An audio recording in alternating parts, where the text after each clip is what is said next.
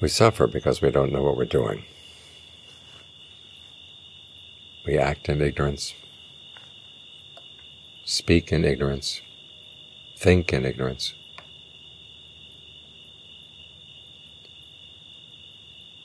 The problem is not so much that our actions are wrong, or words are wrong, or our thoughts are wrong. It's that we don't know the process of how we create these things. And this is why we meditate, is to become more sensitive to these processes.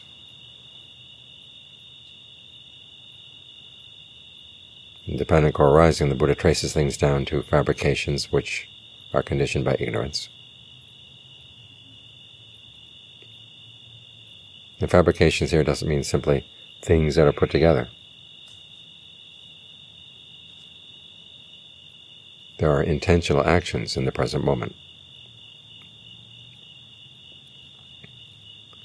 And you would think that because the actions are intentional, we'd know them. But often our intentions are buried deep in the mind.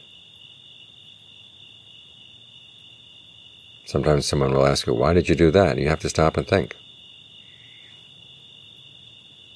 Something came out seemingly automatically. And that's dangerous. Because as the Buddha pointed out, whether you're really alert to those intentions or not, you're still going to suffer the consequences if they're unskillful.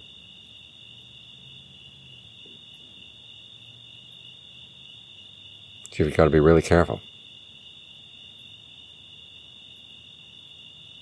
And so as we meditate, we take care. One of those fabrications is the breath. It shapes our experience of the body. So take care in how you breathe.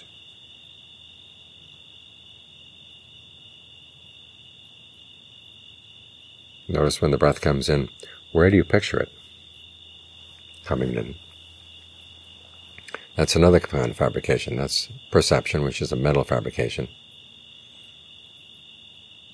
And then you talk to yourself about all this. That's verbal fabrication. And the way you breathe is going to give rise to feelings. And that's another mental fabrication. So if you're paying attention to what you're doing as you breathe, and how the mind is relating to the breath, you've got your bases covered. So be very deliberate in how you breathe, very deliberate in how you talk about the breath to yourself, and how you image the breath to yourself.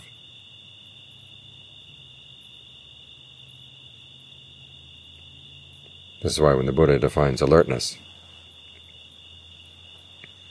which is one of the factors of mindfulness that gets the mind into concentration, it's always a matter of being alert to what you're doing.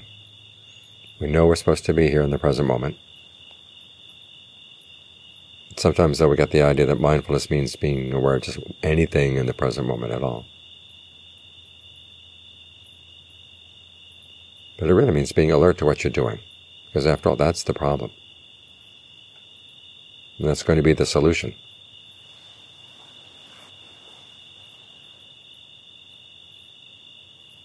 So notice how you relate to the breath. Where do you focus? And how does your focus have an impact on the movement of the breath through the body? If the focus is too light, everything slips away. If it's too intense, you start disturbing the flow of that breath energy in the body, which may be okay for a while, but after a while it gets oppressive. And where do you focus? You may have a favorite spot to focus.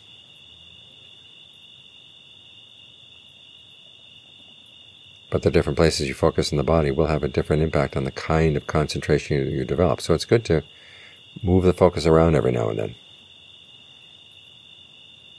Try focusing down around the navel for one session, say, as you go through the day. Another session in the middle of the chest. Another session at the base of the throat. Another in the middle of the head. Now, there are a few things to watch out for here. If you tend to get headaches or have nervous diseases, stay out of the head. If you find yourself getting drowsy, stay away from the stomach.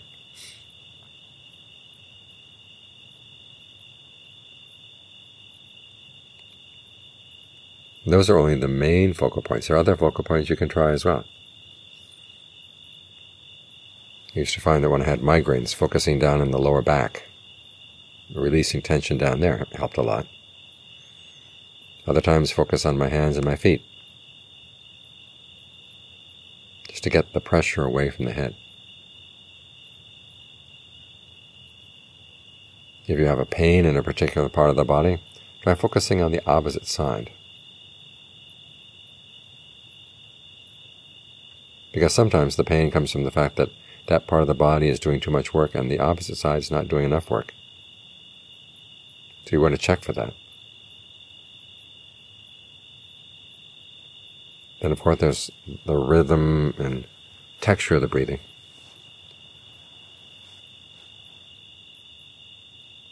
Those are things you can play with as well. If you don't play with these things, you don't know the extent to which you're fabricating them. Things seem to be just going along naturally, on their own.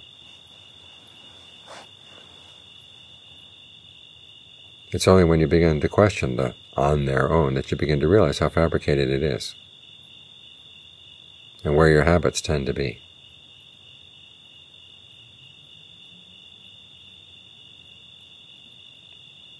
This is why the Buddha, when he taught breath meditation, didn't say, well, just be with whatever breathing comes up.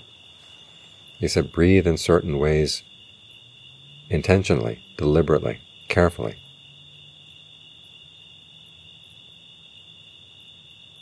What he didn't say was, see in which ways the body seems to resist, and the mind seems to resist. But those are the lessons you're going to learn. When he says to breathe in a way that gives rise to rapture. The word rapture here can also mean refreshment.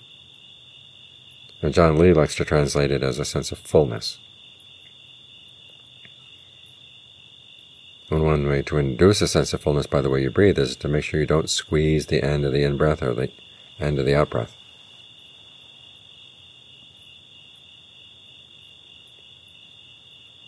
You may say to yourself, well, I don't squeeze it. Well, watch.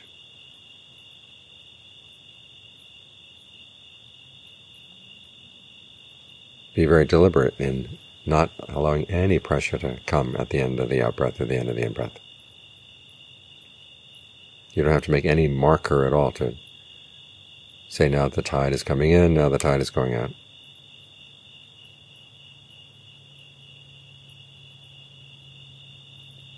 And you notice that when you do it deliberately, it is different from when you don't do it deliberately.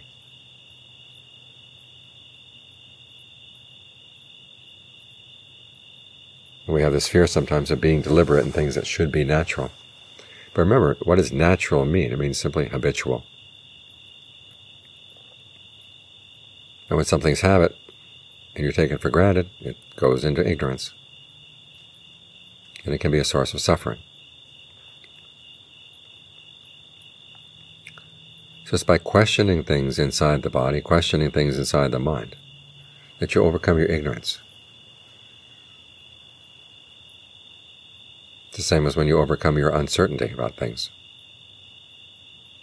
When the Buddha lists the way to overcome uncertainty, it's not just say, I'm going to make up my mind to believe.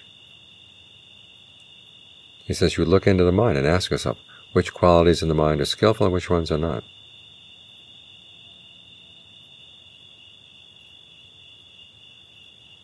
In other words, you ask questions and you discern differences.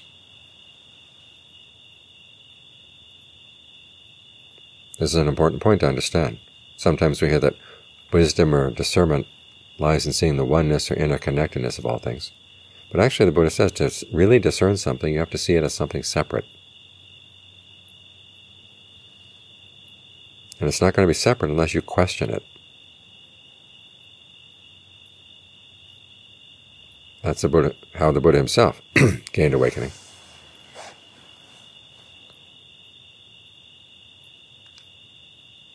By seeing deeper and deeper into the fact that he was doing things in an habitual way, in an accustomed way.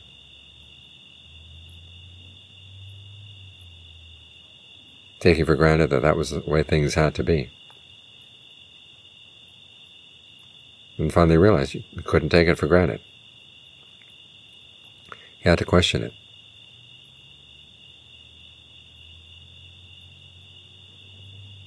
So this is how you stay alert. You're deliberate about what you do.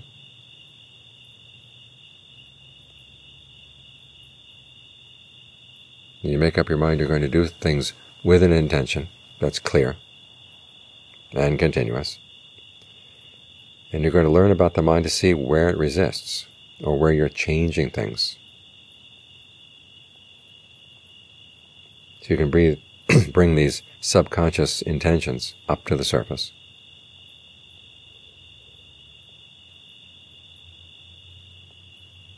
Where you can examine them and see, are they really skillful? Are they the kinds of things you want to follow through with or not?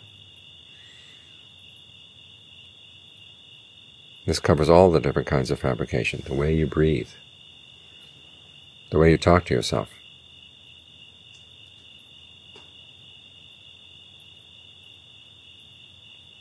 the way you image things in the mind, the feelings you focus on. There are a lot of choices being made here all the time. Yet out of our desire to focus on something outside, we put all those choices into a blind area so they don't distract us. And so when they're in a blind area, they can do all kinds of mischief.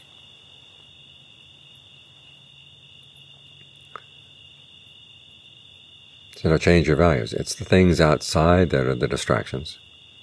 And the process is going on inside the mind. Those are the things you want to bring up to the surface. You want to spotlight.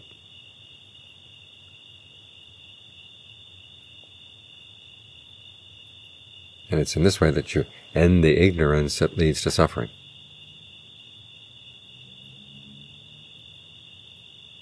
The suffering that's being created by the way you process things all the time.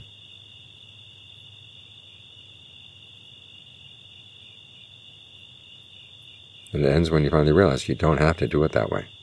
There are alternatives.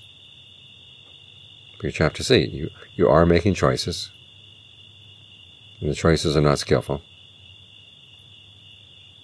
But you have the opportunity to make other choices.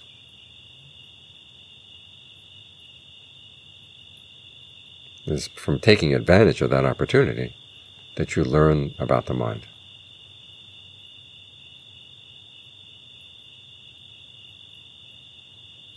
So it can stop churning out suffering.